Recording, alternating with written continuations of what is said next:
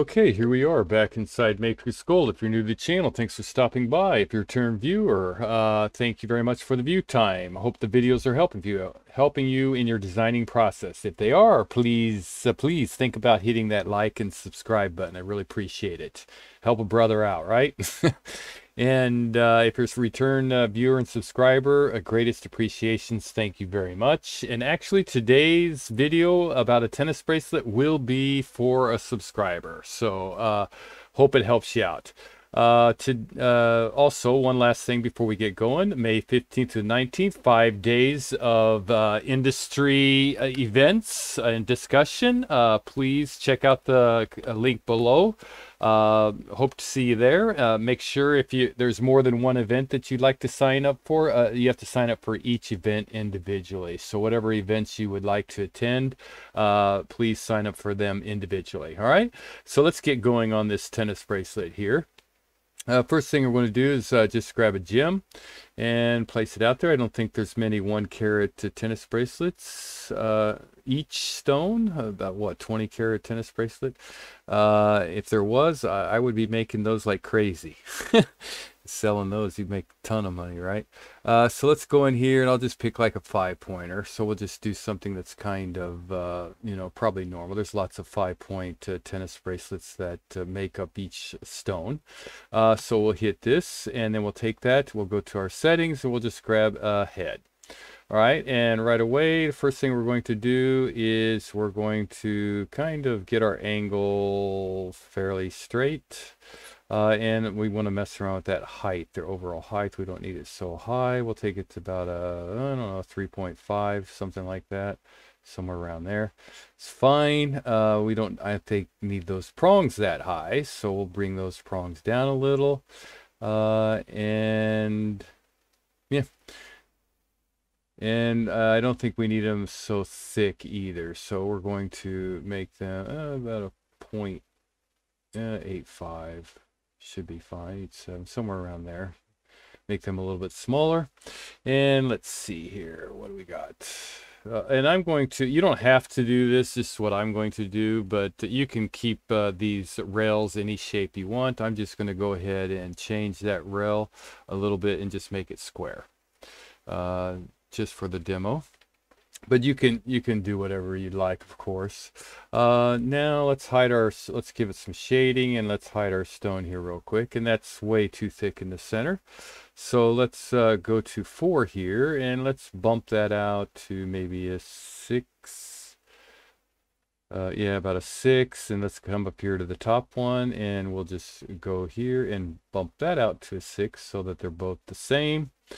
Overall, let's bring that stone back. Okay, we got a little gappage there. It's sticking out. We don't need it sticking out, so I'm going to drag it into a 0. Then I'll go to my bottom here and I'll drag that outside into a 0 because we don't need it sticking out of our stone. We don't want that metal shown.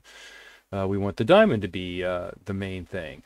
So that's kind of our shape there, right? Okay, and anything else I need to do? I don't think so. I think we're good to go. I'll just go ahead and accept that. I got to be careful because what we're going to do next, we're going to break history and we will not be able to manipulate this. So it's actually maybe a good time to just go ahead and job bag it. So we can always, if we need to, forgot something or whatever, we can go back in there and change it up. So let's hide off our stone. Okay, that looks okay, and everything else is looking good. So let's keep on moving forward. Now what I'm going to do is a little extraction. So I'm going to go grab a curve, and I'm going to extract an iso curve, and I'm just going to take it from the side of my select. Oh, okay, I can't take it from the side. Why? Because the thing is all grouped together. So I'm going to ungroup this. So I'll ungroup it. And actually, we need to go back because I want to point out something. Okay. Before we move on to this next step, I ungrouped it so I could get the extraction of the curve. But there's also another reason too. If I just go ahead and select this and I just make a dupe, I just want to show this real quick and explain something. And then those prongs are right there. That's a little bit more gap than I really want, right? Maybe not not so wide. So what I'm going to do is take one prong, I'm going to rotate it from F4 and then kind of bring it up around there someplace, right? And then I'm just going to delete all these.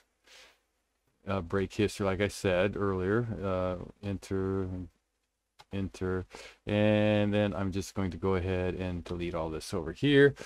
I'm going to take that prong, go to my transform, dynamic mirror, click on my X mirror and my multi, and hit enter. Okay. So now we have this. Now if I take them and I hold down Alt and drag them out, you can see that it's closed that gap quite a bit, right? But the thing here is you want some kind of a gap. It doesn't have to be, you don't want it real thick, but you don't want the stones touching, of course. Whenever stones are touching, there's only one outcome, and that's disaster. You're going to have those diamonds chipping if they you know, if you bring it in something like this where where there's no gap, right? Because if the bracelet bends in the up direction, those stones will be clipping on each other, and you're going to have a customer complaining, most definitely, because they're going to chip those stones. So you want that little bit of a gap in there, all right? FYI, that's kind of important. You never want diamond touching diamond, or actually any stone touching any other, or diamond touching any colored stone for sure. That's a recipe for disaster. And let's see. Okay, so we got that. We got our setup. So what we're going to need to do now is that extraction. So we'll grab that curve, ISO curve, and now we can select that ISO curve because we ungrouped everything, right? It might have placed it somewhere else. I just didn't see it, but it didn't show me where I wanted it. So we just got rid of it. So we'll take that, and then I'll go ahead, right click, bring it back, and I'll click on my top of my under bezel there, or lower bezel. And then I'll drag it out so it kind of just disappears right in there. And then I'll hit enter. So we got that. Now I'm going to go to my split, and I'm going to right click at point. And let's see, where's our direction? No. Yeah, here's our direction. So we'll go right to left. So actually, let's make sure my direction. So I'll just go to view and restore viewports, give it this, and then there we go. Okay. So there's our curves, right? Now I'll grab that, right click on that split, and then I will go in here and I'm going to select my curve to split and hit enter. Point to split at. Let's turn off those snaps here real quick. I want to pick as close to that center right there as possible, and then I want to swing around to this side and do the same thing, kind of pick close as possible right there. Okay, and then I can take this and just delete it. We don't need it. All right, so we have all that. I'm going to turn off my purple, turn off my gemstone, and we have this here, right? So what I want to do is I want to snip that outside, so I'll just right click, bring back that point split, and go there and go around here. That's fine. And then we'll just select this side here and delete it. Now what I'm going to do is go to my curves, grab a line curve, and we'll change that to yellow, and we will turn back on snaps and make sure our end snaps on, and center snap, let's turn that off. And we'll go from that point to this point, and I'll grab that curve, delete it, right click, bring back that, go there, and another one there. Grab all that and join it together. 4 curves joined into one closed curve. So we got this. Okay. And as you can see, I didn't flatten them out first, but it's really easy to fix. I'm just going to select them, go to my transform, and project to C-plane, and no, I don't. Delete input, yes. So there we go. Oh, wrong C-plane. So I'll back out of that. I didn't have the right viewport activated, so this is the viewport, the top viewport, so I'm going to select them there, snap to C-plane, and hit yes. And it won't change the curves, it's just going to snap them to the C-plane. So now I'll bring back my head, and it's at, my curve is at my C-plane now, so I'm going to have to drag it down. So select on my curve and drag it down somewhere around here. Yeah, anywhere is fine. And then I will go to my solids, extrude planar. Whoop. One more time, extrude planar, and both directions, no, don't need it both directions, just one. And then just bring it somewhere up in there, right? And the reason why we brought that curve over is now that's one solid piece, right? So it's it gives it a little bit more thickness. If I would have just left those two curves, and it would have maybe been like a 0.3 or something like that, which would have been a lot majorly too thin. So we're going to take that. That's why we made it a little thicker. And then we'll mirror it over to F4 and hold down Shift, okay? And then I will take that yellow and change to this color here. And I think I still have some yellow out there, which is that, and I'll turn that to gray. We don't need it anymore. And turn gray off, okay? So we have this. All right, so now what we need to do is we need to get our hinge on there, all right? And we'll go to our front viewport and our side viewport. And what we're going to do is go grab a curve, and you can use square or circle, either one's probably fine. I'm going to use the circle for right now, and I am going to go in here and just kind of draw me a circle. 0.7 is a nice heavy item, that should be fine. And let's see. Okay, so I'm just going to hold down Alt and duplicate that and bring it down so it goes all the way to the bottom there. And then I'm going to go to my wireframe, and I'm also going to go ahead and just grab me a box and just draw me a box around that. And I'll explain this in a little bit. Yeah, that's probably too thin. Well, we'll take it here to the top, you know, so it kind of circles that. Basically, it's just, you're going to flow solder in there, so you're going to lock all that up. So but it's kind of thin right there, right? So maybe it's better if that box will help the curve go up in there, right? And we want a little bit of meat there. And that should be fine. That's still quite a bit of distance in there. Got probably at least a 0.5 millimeter. Yeah, that's probably okay. For casting purposes, it'll probably be fine. And then let's see here. Okay, so this is our item thus far, and here's our stone. So what we want to do here now is, let's go to our front viewport. We want our hinge to come out and then go down, right? So let's get something that we can kind of keep an eye on. I'll go ahead and select all our item here, and we'll just go ahead and take these two for viewing sake. And we'll just go ahead and drag that over to where it's going to be placed. And we'll close that up just a little, something like that. Okay, so we have this, right? This is the one we're going to be working off of. So we want this one to, let's see, where's it at? Is it going into the top of our rail? Yeah, it is. So we want to drop that down just a little. We don't want it going into the top of our rail. We want it just below the top. So there's that. Yeah, okay. And then this one here, I am going to flip it 90 degrees, and then I am going to drag it over to my center here. Okay, so now this will be this direction here, and then I'll just drag that down just a little, maybe a little bit more. We need some. It'll have to go over, come down, and then this part here will be bent over and soldered to this one here. So that'll be our hinge for this one to move.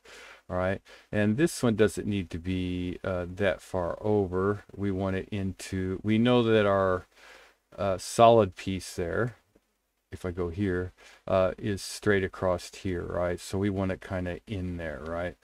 So there's that. All right, so now I'm going to turn on my snaps and go make sure my center snap's on, and then grab a line curve. And let's change the wireframe. I want it right there in that mid, and I'm just going to draw a long line over, and then I'm going to go from my top view there, and from that mid, and then draw a line. In order to get that center, you don't want to try to be putting in the center. You want to go to the curve you want, and then it automatically snaps it to the center. See what I'm saying? So that's a kind of a key for center snap. All right, and then I'll just turn off all this here real quick, and we just want to work with these two curves here, and then I will do some trimming action. Okay, let's get back out of that. Let's get this, go to trim here, and then now we have this. Get that, go ahead and join those two together, and make sure they're joined together. Go to our cleanup fillet basically, and then we'll fillet them. 0.5 should be fine, and we'll just go ahead and take that. Now we can go to our surface one. There's our rail, there's our two profiles. Hit enter, and it gives me that thing there. So this one probably bent. So let's just go ahead, we'll take that and we'll just fix it. We'll go to our curve, and go to edit from tools, adjust seam curve, enter, and we'll bring this one down, bring this one. Okay. Oh, let's turn off our snaps here. There we go. Turn back on our snaps, turn off our center, go to quad. How's that? And we'll just snap it there, and then we'll hit enter. We'll grab that one, right click on it, and where was it? At the bottom there. So it's here. So bring it over to here, and then snap it the other direction and hit enter, and that should have fixed it for us.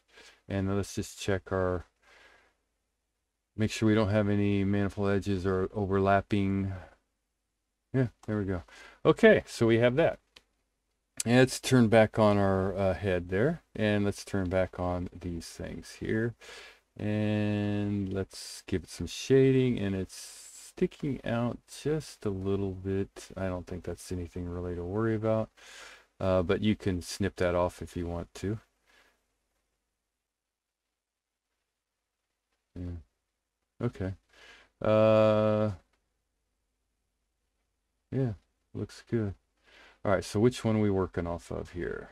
Actually, we can fix it. We'll take the one on the center. That's the one we're going to keep, right? Okay, so we still have this square out here, right?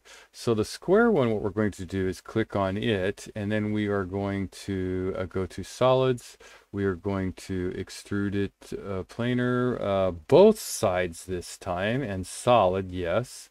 And we'll just extrude it out past both of them, right? And what we want to do now, see, it has a little bit of in there. So before we start going crazy on everything, let's go ahead and this is all separate. So let's go ahead, get rid of this, and this, and keep just this for right now. And let's do some Boolean union here real quick. So we'll do a Boolean union, this, enter with this, and hit enter, and then again, right click, Boolean union, not this surface here with this, and hit enter. Oh, back out of that. This surface here, enter, this and this, enter, and then right click again, this surface here with this, enter. Oh, did it again. this surface here, enter, with this surface, enter, enter. Okay, so we have our green, light green. So let's put light green and turn it off. Let's take this, turn it off, and let's take all of purple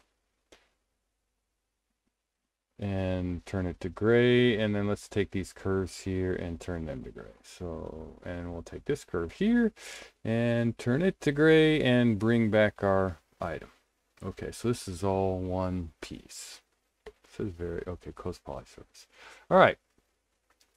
So now, let's see, we want to get this thing fixed, right? Now we can do a Boolean. Let's see, let's just go ahead and do that. We'll take, let's see, this surface here, a Boolean difference with this surface, and hit enter, enter. And that got rid of our item there, so that's not what I wanted to do. Let's take this surface, enter, with this surface, enter, and enter. And it got rid of my item. Okay, so let's bring back that. Okay, so let's just let's take this, duplicate it just in case it does it again, in place, and we'll just hide it. All right, now let's do that. So we'll take this Boolean, no, this Boolean difference with this, and hit enter and enter. Okay, so we have this, or this we don't need. Something happened there, sorry. Abort. Let's go back. Okay, one more time. Oh, that extrusion, that's why we don't want that. We just want the 1P. Any other extrusion? There's one. Okay, let's get rid of that. We don't need that. This is, okay, and we dupe that, so we have it. Just make sure, show, there's two of them. And we'll go ahead and hide one of them. Okay. All right. So we'll take this surface. We will do a Boolean difference with this surface here and hit enter and enter. Okay. So we have this. If you click on it, it shows that piece. That's so minute. You probably could have just left it. And then ungroup and take that, delete it. And then we'll just bring back our one we had duped, and we'll take that and this and do, oh, not yet, we don't want to join those together until we make this cut down here. So we'll take this Boolean difference with this and hit enter and enter, and we have a dupe here. Is that the one? Turn that to gray, turn that to gray. There's our cut. Yeah, there's our cut right there, right? And that's where this piece here will go up and be tacked right there, soldered right there. So that'll be our loop for our bracelet. And we have this here, right? So we'll have to come back in here because I forgot to cut that hole out, which is no big deal really. But before I do that cut here, let's just go ahead and bring back all this. Did I duplicate? I think I might have. Let's go ahead and take this, turn it blue, hide it. Let's see if I find, there it is. Okay, so we'll just take that, we'll drag it over to here, and then we will do an extrude out one direction this time. Both sides no, just go this direction. And you can see we got a little gappage there from the top, so we're just going to go ahead and hide all gray, which just gives us our one item out here. We'll take that, we'll do a Boolean difference with this. We'll take this, right click, what? Okay, we'll take this Boolean different. What? Okay, we'll try this one more time here. We'll do Boolean difference, select first surface, enter, second surface, enter, enter, and that we don't need anymore. We just wanted that hole because that hole is where this will go through. and then it will come down and then be tacked onto one neck next to it. And everything's looking good. All right, the only thing you got to do now is take this and this. Well, take this, Boolean union.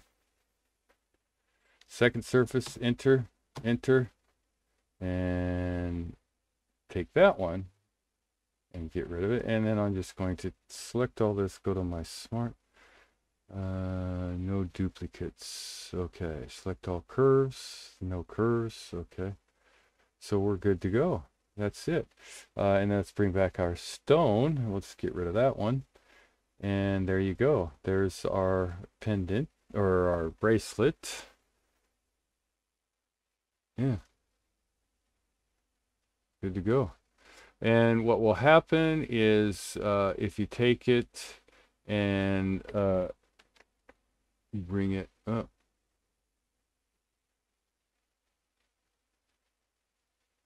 I can't grab anything today. It's been a long day. Trust me, it's been a long day. So we'll just move it out. Okay, I broke it. Move it out a little bit so we get little. Oh, my stone moved. There we go. Okay, so now you can see the prongs are right there. This is all you'll be able to see, and that's very minute. And you might think, well, how's that going to move? It will. Once you tack it all together and you start, playing around with it, working it, those links will move fine. You don't want them to move a whole lot, of course, but they will. You will be able to get a bend out of them. It'll work. But there you go. That's kind of how you make the bracelet there. And, really the only thing you need to do is just make one and then make your clasp for it. I won't show that. We showed that in an earlier video. You can go to transform, array, linear, 18's fine. We'll hit enter. And we'll just select somewhere around here and then drag them out to there, and there you go. There's your tennis bracelet. Pretty cool, huh? And that gap is just very, very minute, so it'll be fine. And then the side view looks great, so it'll be no problems. All right. So hopefully the video helps you, and if it does, please leave a like, subscribe, and a comment below. And thanks for watching. Good designing.